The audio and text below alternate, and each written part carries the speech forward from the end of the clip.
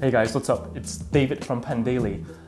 This is going to be a very different video today, but please stay till the end because we have something exciting to share with you guys.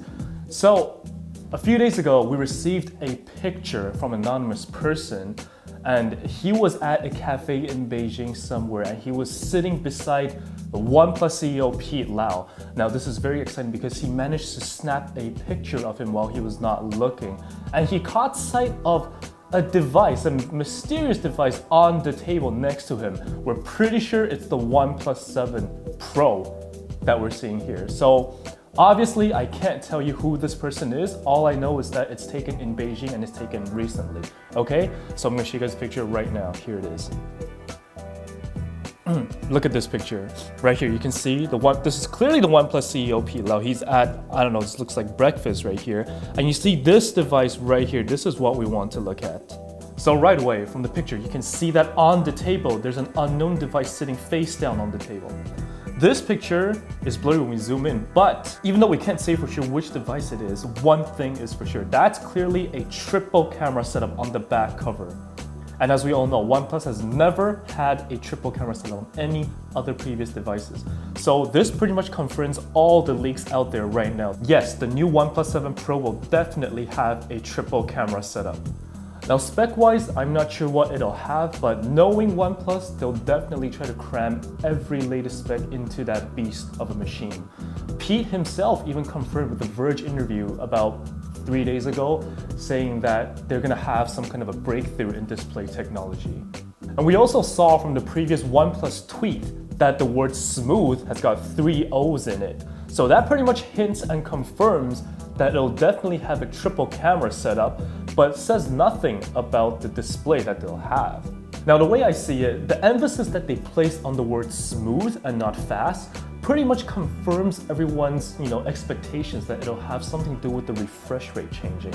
I think OnePlus will definitely go for probably like a 90 Hz refresh rate, but I don't see them going up to 120 just because the phone will just be way too expensive to produce. And secondly, it'll just put the phone's price at a very, let's say, not friendly price range for consumers.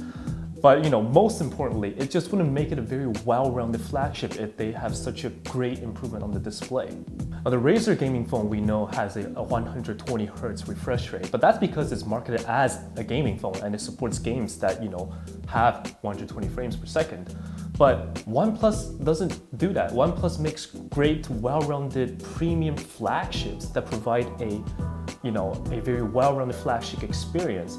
So that's why, the way I see it, they probably won't be going above 90 Hz. I mean, the only other device that comes to mind with 120 Hz is the iPad Pro 2018 version, that has that Pro Motion system. So that's why I think OnePlus will be choosing that sweet 90 Hz refresh rate spot just right there.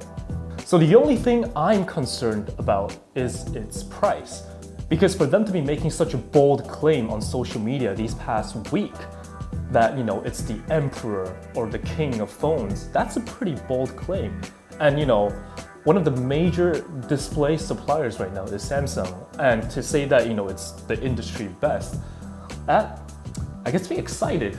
I mean, look at this picture. Triple camera setup pretty much says 40 megapixel primary sensor, wide angle telephoto lens. That's kind of like the regular setup that we have, right, with all the flagships. As for the selfie camera, can't say for sure that they'll be going for that pop-up camera module, but knowing OnePlus, I'm pretty sure they won't be going for the punch hole. I mean, think about this, a OnePlus 7, a 7 Pro, and then a 7 Pro 5G version after that. I think it's kind of reasonable to say that we can expect the price of this device to probably sit around the Galaxy S10 price range or the Huawei P30 Pro price range. I don't know. And it definitely signals a shift in OnePlus's strategy into that very, very high-end premium smartphone sector. I mean, OnePlus has always been an Android favorite among users just because they were able to cram everything, the best technology into that one device and keep it at a very reasonable price range. But with this big step, I'm not sure they can keep, a price cap on that right now. But I don't know, I've made my guesses, so I'd like to know your thoughts.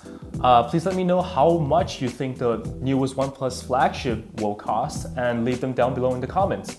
And guess I'll see you guys soon.